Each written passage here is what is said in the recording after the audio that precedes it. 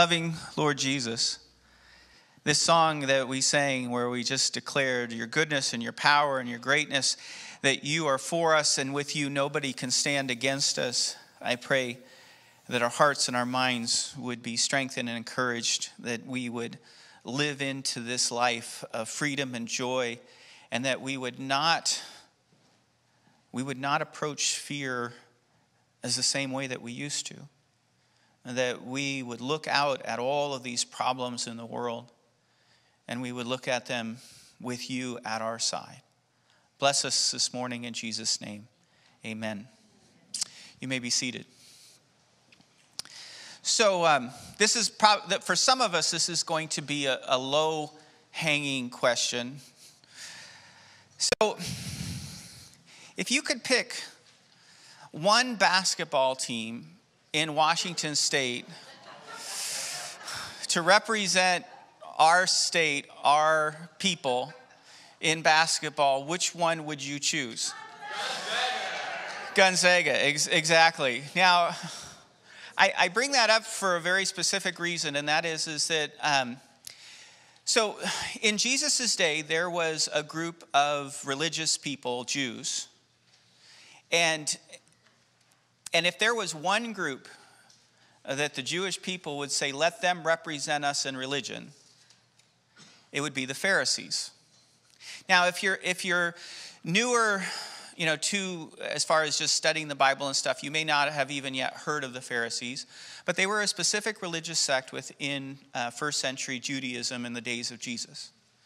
Now, if all you ever read were the Gospels, and you didn't have any other historical help, you would be shocked. And nobody would blame you if you were absolutely shocked that the Pharisees were like the religious elites. Because some of Jesus' harshest words were towards them. But the Pharisees were rigorous, devout. They were God-fearing. They knew their Bibles. They were admired by most Jews. If you were to take a poll of people in Judea, in Israel, at the time of Jesus, and say, who should be our representatives with God, they would have pointed to the Pharisees. There was another group of Jews who lived mostly in Jerusalem, and they were known as the Herodians. They were not known as being religious. They were known as being political. They were part of a dynastic mixed Jewish blood. They favored Roman occupation. They favored taxation. They got their power and wealth by being in cahoots against the average Jewish person by supporting Rome. The Pharisees and the Herodians were natural enemies. And then Jesus came along. And Jesus had a peculiar knack of frustrating evil and those who practiced it. Now, in a couple of weeks, we're going to be celebrating Palm Sunday.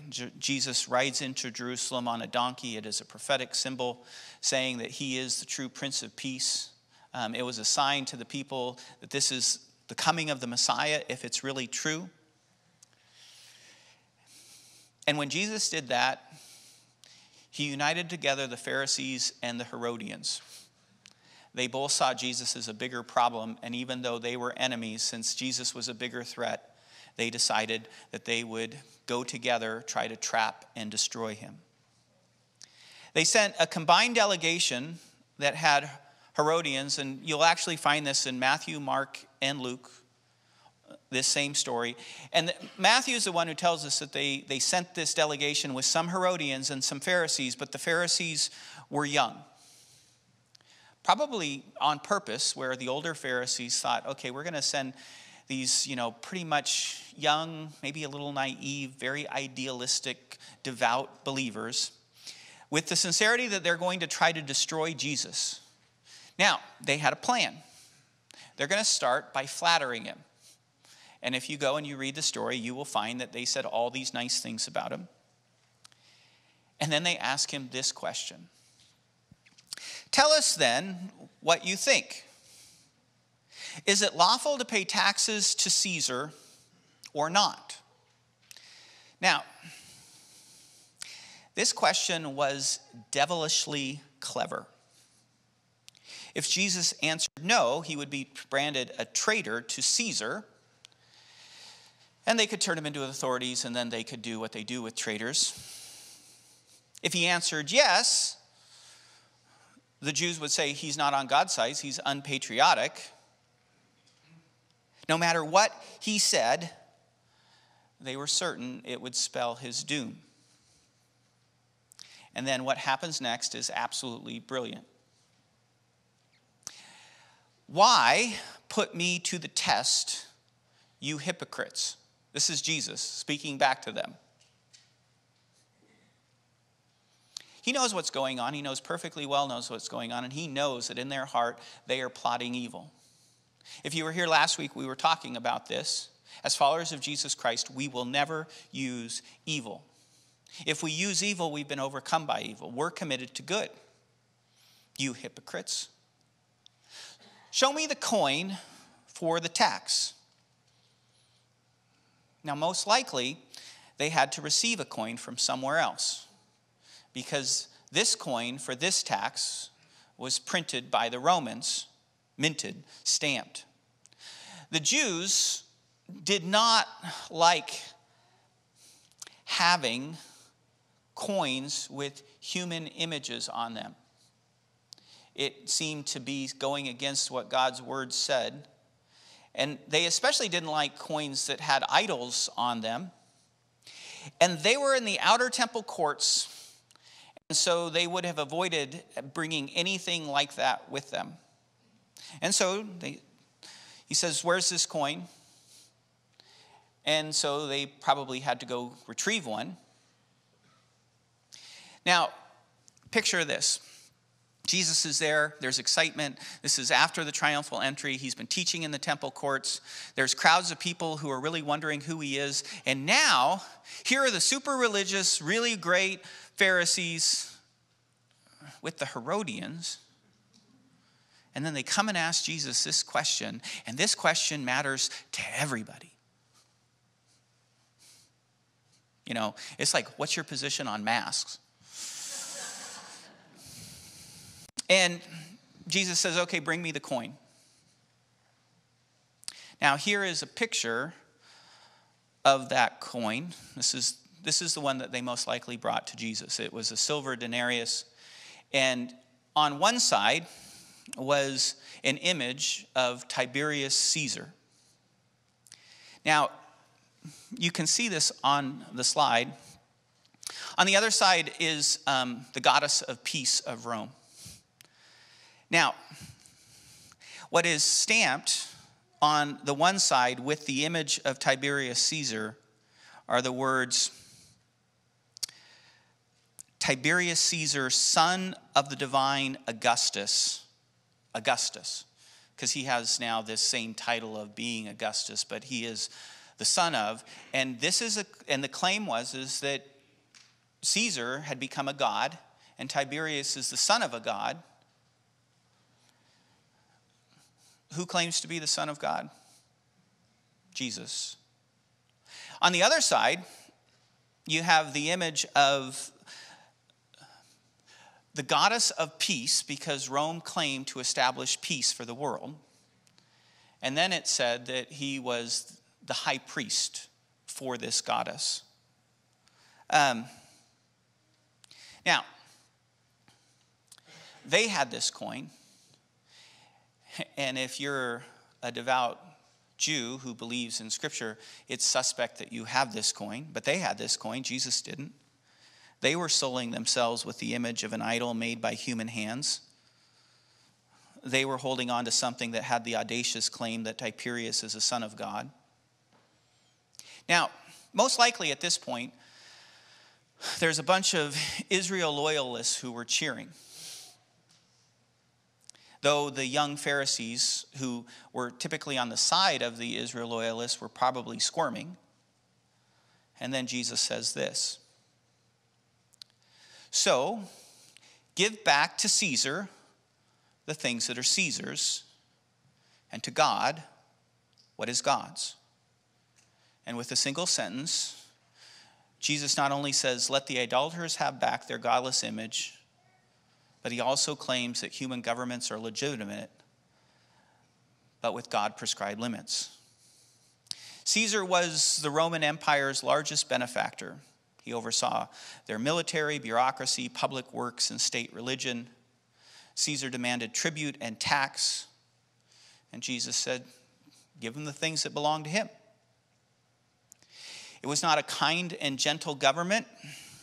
Estimates are Jewish citizens at that time had to pay 50% of their income, they're mostly agricultural, back in taxes. There was not tax brackets. This is what all of you have to do. You struggled to make ends meet. This was an agrarian society, very susceptible to droughts and famines. And you are going to have years where there are children who end up starving and that you will not be able to feed them because of the taxes of Rome. And what does Jesus say? Give back to Caesar what belongs to Caesar.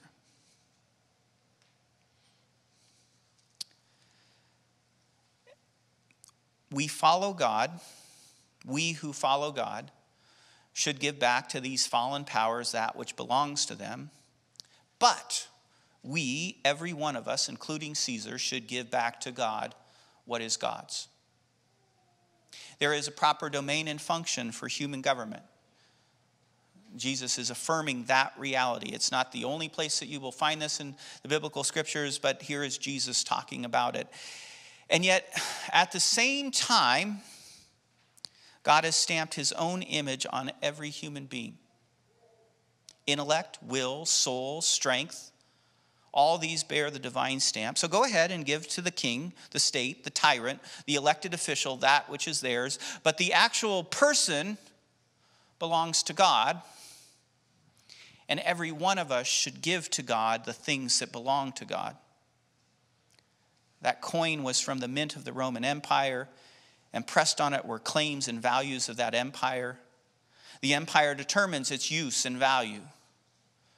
But you are from God's mint. He has impressed upon you his image, and he makes his claims. Jesus is the true Son of God. Jesus is our true high priest. Jesus is the one who actually establishes peace. And God has proclaimed his values: love God, love people according to the truth revealed in Jesus Christ. Jesus' sentence here is the single most important political statement ever made. Now, we are in Romans 13, and we are coming to the place where Paul is giving instructions to the Christians about how to live in the world.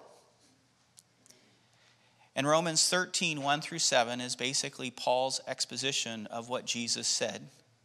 Give unto Caesar what is Caesar, and give unto God's what is God. A little bit of background as we prepare to hear what Paul specifically says. Paul was writing to a divided church. There was some division between the Jewish Christians and the Gentile Christians. Paul was trying to impress upon them the reality that God was creating one new people, Jew and Gentile alike. These little divisions that are between you, let's work through it. Let's come together. Let's claim our higher unity. Paul was writing to a church facing a hostile culture.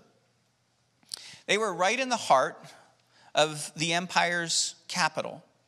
This small little community of Jesus followers who were holding on to claims that there is one true God and his Son is Jesus Christ, and he is the only Savior of the world, and he is the only one who can bring true peace to the world, which are all claims that are counter-empire and are in direct opposition to Rome. And it was a superstitious, it was a suspicious culture. And it often would look at problems and look for a religious explanation. And when you had a small group of people who weren't worshiping what everybody else was worshiping, that would be the problem. It was dangerous. Finally, Paul was writing to a church that lived through a specific event that they knew could repeat itself. Our best guess is that about in 49 AD, the Emperor Claudius has expelled all the Jews from the capital of Rome, causing many of the Jews to lose their homes, their livelihood. Now, this is interesting for us as Christians. According to the Roman historian Suetonius, the cause of the uprising was an inter-Jewish dispute centered around a religious person whose name sounded like Christus. He didn't quite hear Christ correctly. Now, that same issue of Jews attacking other Jews because they were actually Christians, or Jews attacking any followers of Jesus, will continue. Paul's fully aware of this. He's fully aware that there are some Jews who are going after him, trying to create problems. This is a pressure-filled situation, talking about what for most people was a tyrannical government that used blood and crosses to get people to follow its way. And Paul, fully aware of all of these things, is writing to these Christians living in the capital of the empire, trying to help them know how to live for Jesus in the world, even with their enemies, because Jesus says, I want you to love your enemies.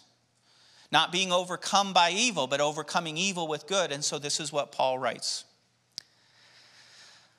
Let everyone be subject to the governing authorities, for there is no authority except that which God has established. The authorities that exist have been established by God. Consequently, whoever rebels against this authority is rebelling against what God has instituted, and those who do so will bring judgment on themselves. For rulers hold no terror for those who do right, but for those who do wrong. Do you want to be free from the fear of the one in authority? Then do what is right, and you will be commended. For the one in authority is God's servant for your good. But if you do wrong, be afraid, for rulers do not bear the sword for no reason. They are God's servants, agents of wrath to bring punishment on the wrongdoer. Therefore, it is necessary to submit to the authorities, not only because of possible punishment, but also a matter of conscience. And what he's saying there is this is what God is calling you to do. Verse 6, this is also why you pay taxes. For the authorities are God's servants who give their full time to governing. Give to everyone what you owe them. Sound familiar? This is expounding what Jesus said. If you owe taxes, pay taxes. If revenue, then revenue. If respect, then respect. If honor, then honor. His overall message is quite simple. I want you all to be good citizens. Even though we don't believe in other gods, and we don't believe that Caesar is the Son of God or the Savior of the world,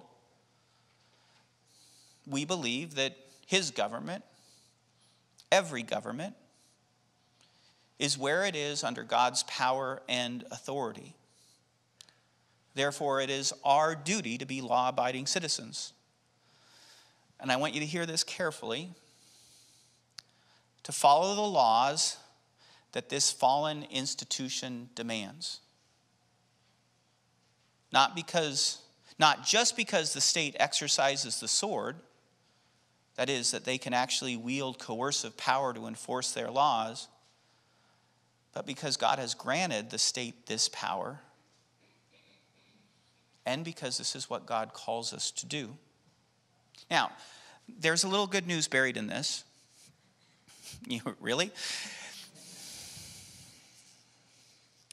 In Romans 12, we were reminded as Christians that we are not to take vengeance in our own hands. We are not to use evil means to overcome evil. And so, we're going to love our enemies.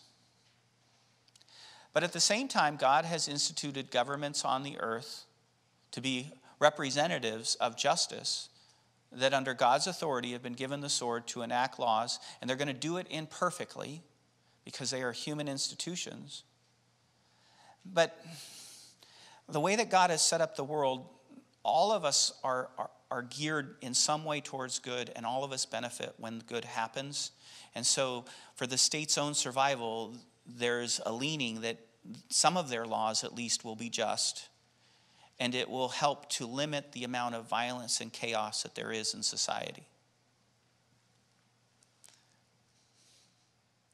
This state is given then power to try to enact justice and even bring vengeance against evildoers to coerce people away from evil. Now, undoubtedly it is going to do it imperfectly, but they have incentive to maintain relative peace. And we Christians of all people should help promote true peace. Follow the laws, pay our taxes, show appropriate honor to those who govern. The message of the Bible is clear.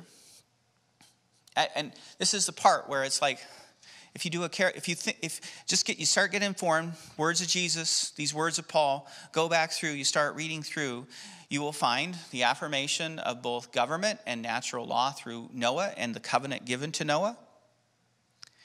You can go back through Deuteronomy and look at the witness that the people of God are supposed to be, and that they're supposed to enact a way of life that holds up goodness and righteousness that will draw people to themselves.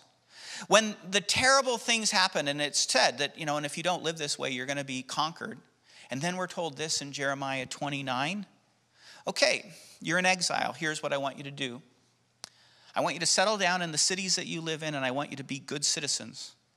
I want you to pray for the rulers.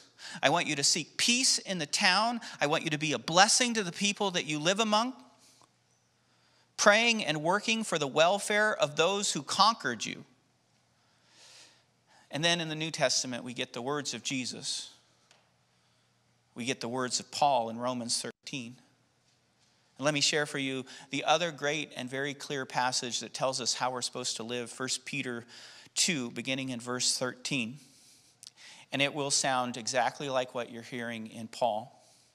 Submit yourself for the Lord's sake to every human authority, whether to the emperor as supreme authority or to governors who are sent by him to punish those who do wrong and to commend those who do right. For it is God's will that by doing good you should silence the ignorant talk of foolish people. Live as free people, but do not use your freedom as a cover-up for evil. Live as God's slaves. Show proper respect to everyone. Love the family of believers. Fear God.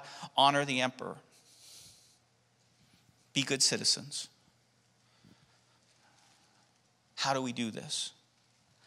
How do we follow Jesus and live as good citizens of the nations of this world? First, I believe the most important thing is that as we hear this, we really have to claim our identity of who we are in Jesus Christ. Now, I could be wrong, but I think what I'm about to say may be a little controversial.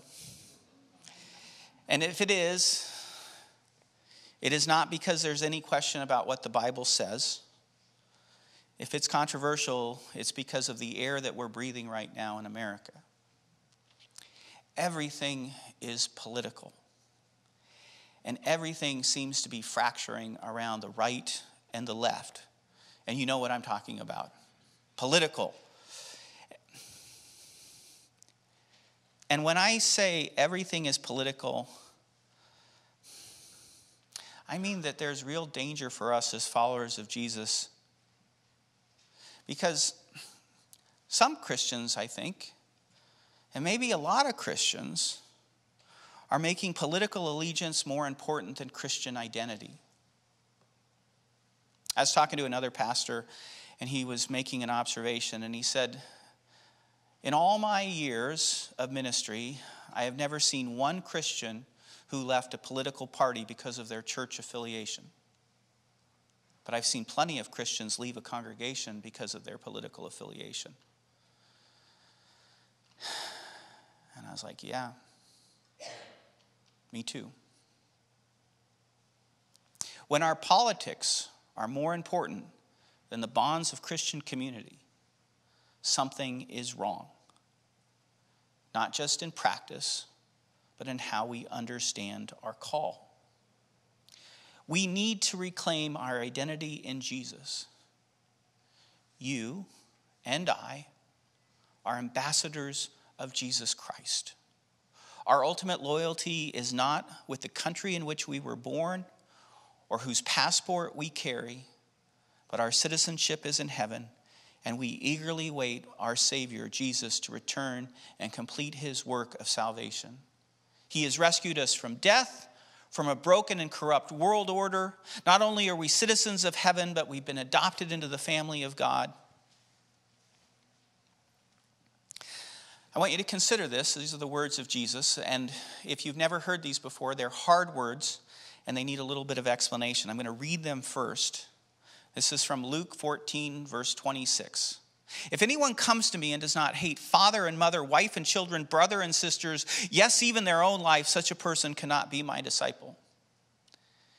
And when Jesus says this, he's speaking in hyperbole, but he's trying to make the point. Your ultimate allegiance before every other allegiance is to Jesus Christ. That's what it means to be his disciple. He is our God, and he comes first. And the commitment to him is greater than blood, because he's adopting us into his family, and this becomes the bond. Now, this is an argument that's often used in Scripture from the lesser to the greater. If you're supposed to be more committed to Jesus Christ and belonging to his family than you are to even your blood relations, how much more should you be committed to his body over any political party?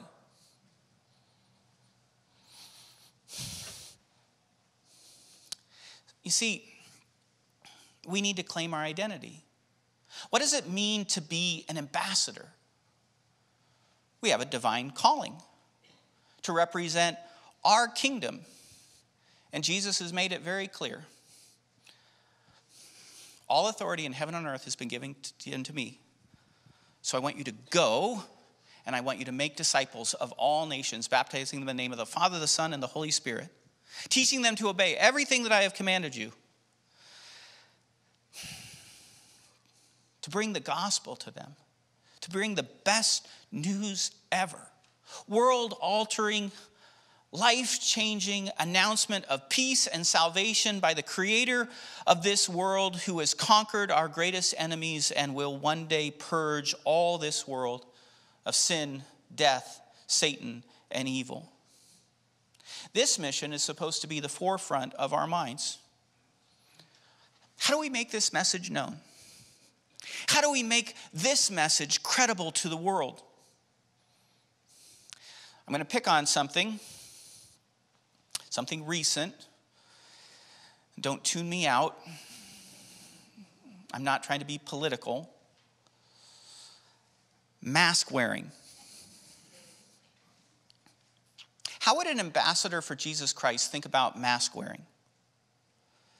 I've been sent to a foreign country, and they've created a new law, and you're going to have to wear a mask. And I hate wearing masks.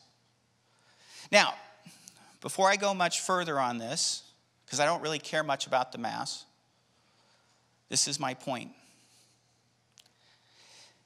Did you even think about mask mandates through the lens of being an ambassador for Christ? Here's a guess. Many of us probably thought about mask wearing through the perspective and lens of science. That's fine, that's good. Many of us probably thought about it from the perspective of health, personal interest, and safety. It's fine. I'm going to guess at some point many of us began thinking about mask wearing politically. But how many of us spent any time thinking about masks as an ambassador of the kingdom of Jesus Christ?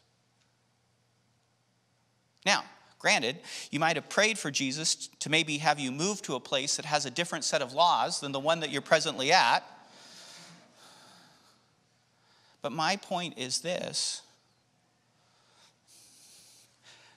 Thinking as an ambassador of Jesus Christ should have been our first thought, not our last. And this is exactly how Romans 13 needs to be read. Be good citizens, but you are citizens of heaven, representing your King And if you read through this, even before going back to chapter 12, with this whole mindset that he's beginning to turn us outward, and it's not just how you love one another, but you all have a mission. Live at peace whenever you can. That word of Romans 12 flows naturally into Romans 13. We are called to overcome evil with good and not be overcome by evil. So we're not ever going to use the evil means of these worldly empires. I'm going to work hard to live at peace. That's going to be my focus. Give what is asked, pay your taxes, give honor, observe laws. Always love. Let no debt remain but the continuing debt to love one another. Remember that the call is for the church to be the church. We are not, first of all, individuals, but we are a family. You all love, and you all be a loving community. And you're going to discover who you are, not by yourself as an individual, but who you are in community, because you're the body of Christ and you need each other.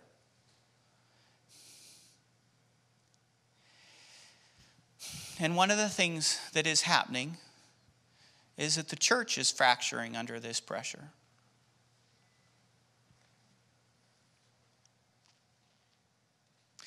But who we are called to be are those who live by God's truth.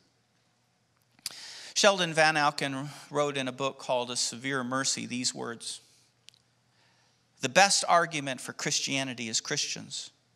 Their joy, their certainty, their completeness. Always love.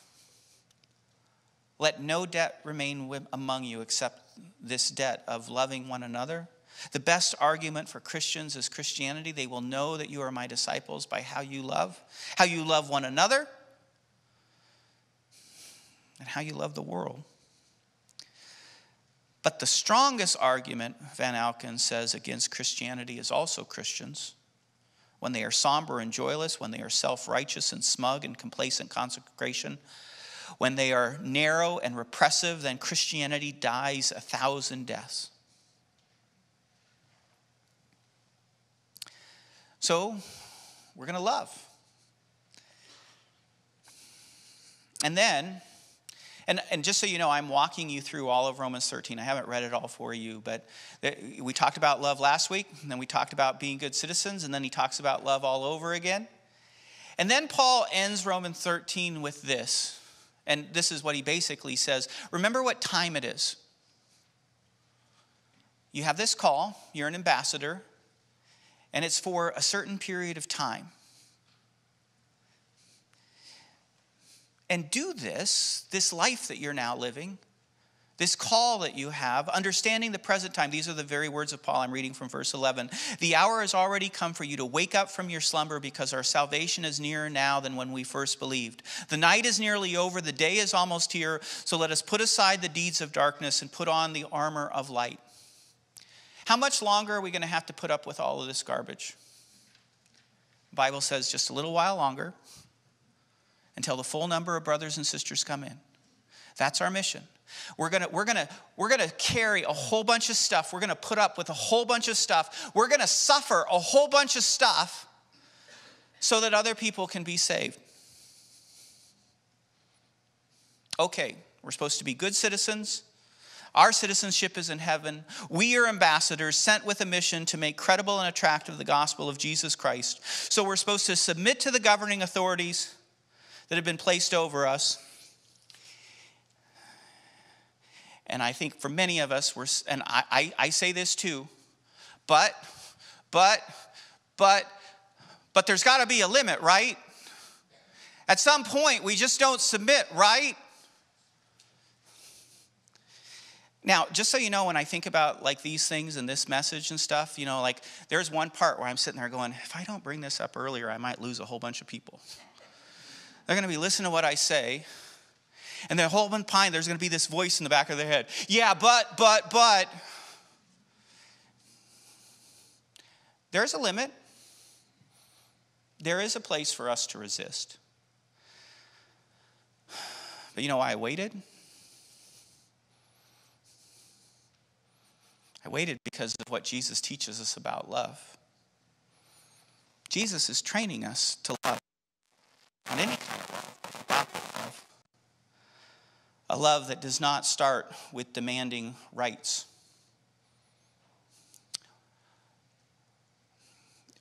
We get trained in demanding our rights. And there's a place. We're created in the image of God. There are certain things that should be done. But we as Christians, what we get told is to honor one another above yourselves.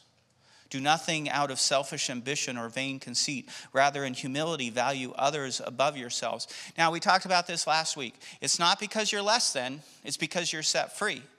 You have a firm foundation. You are God's beloved. You know the end of the story for you. So you can go and love and you can be treated and people can do evil things towards you, but you know what your marching orders are, and that's what's going to define you. But there are limits to submission to the fallen powers and governments of this world. Every ambassador should recognize that there comes a point when we must resist and refuse to follow the fallen powers of this world. Typically, there are 3 clear lines that Christians have used to mark the point of resistance. The first is the easiest. We always follow God's commands, and we will follow God's commands over and against the human state. The clearest example is in Acts chapter 4 and 5, where John and Peter get taken before the Sanhedrin because they were preaching the gospel. And they got told, you can't preach the gospel. And you know what they did? They preached the gospel. And then they got taken back in, and they rejoiced for the fact that they were persecuted.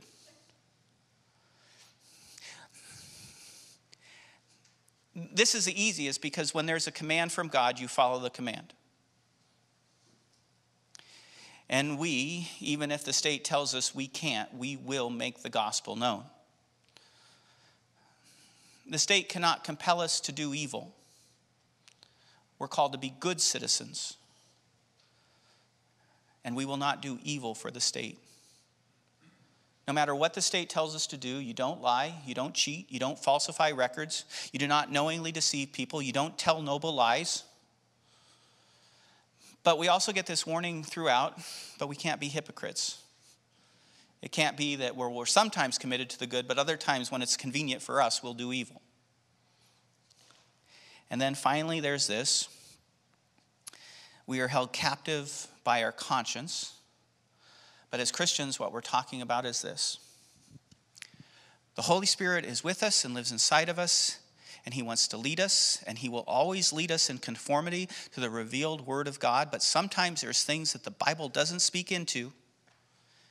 And at that point, all you have to go by is what you hear the Holy Spirit telling you to do, with a willingness to submit, an openness to listening to Scripture, and then an openness of then having brothers and sisters in Christ pray for you and support you. And now I'm going to step in one more thing. Vaccine mandate. I went there. So, there is no scripture that you can point to that says thou must or must not be vaccinated. You're not going to find it. Now, if somebody has a deeply held conviction whether to be vaccinated or not to be vaccinated, and they are open to God's word and they listen, all I can tell you is that on this one, I'm just going to say, I want you to do what the Holy Spirit calls you to do. I want you to think about it. We can wrestle together. Some of us got vaccinated. Some of us didn't get vaccinated. Maybe this has nothing to do about what God wants us to do or not. I don't know. But I do know this, is that when we break the Christian conscience and we sit there and tell people that that wasn't the Holy Spirit when they thought that it was, and there's nothing in what they did that you can point to Scripture, then we're doing damage to one another. So, some people out of a matter of conscience didn't get vaccinated, and some people did. And you know what we should do on that one? We should judge nobody.